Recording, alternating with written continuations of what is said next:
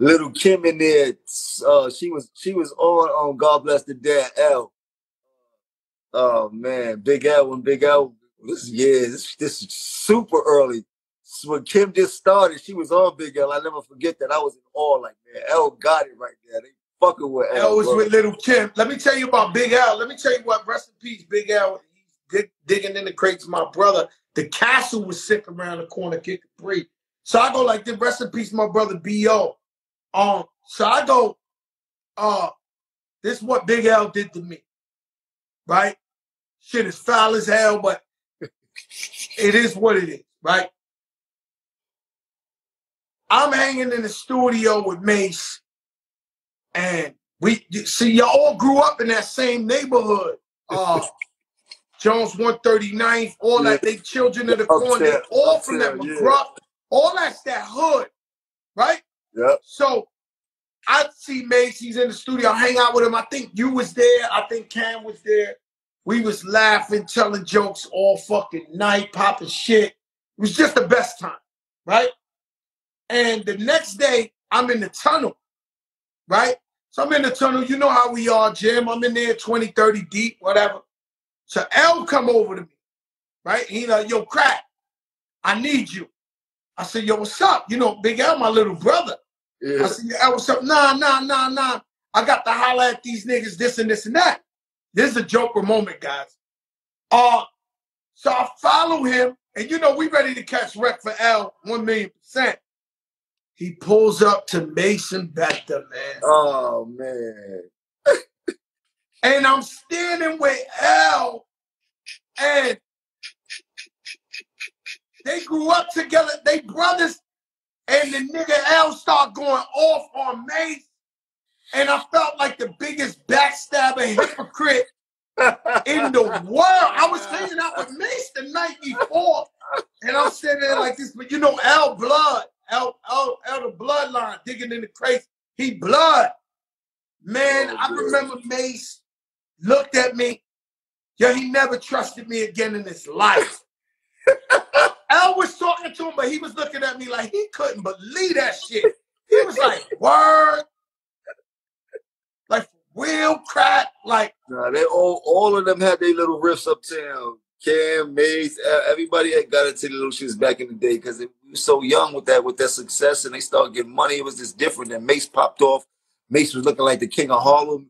He wasn't showing no love. He wasn't giving back to the community. He wasn't picking niggas like L up, shit like you know what I mean? Like it just. So that's the energy. That's why the energy between everybody in Harlem, like Mase and all with Cam and everybody. It was like once he blew, he forgot where he came from.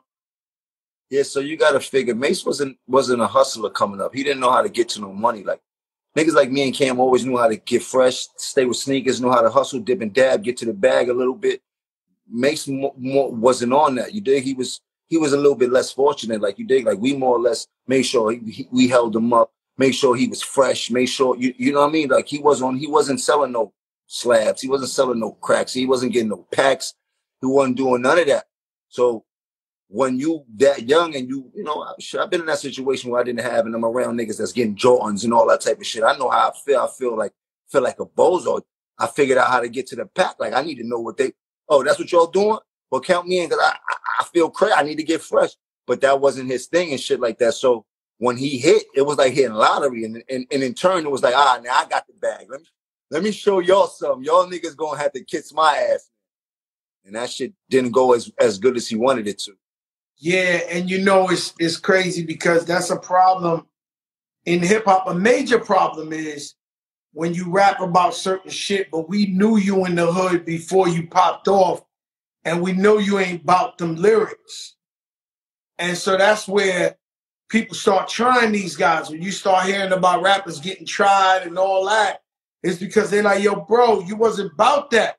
Like, and now you talking all that. At least while you talking that, at least have 2 or 3 guys that's really about that with you. You have nobody. So the niggas that was about that in the town in Harlem was on his head top.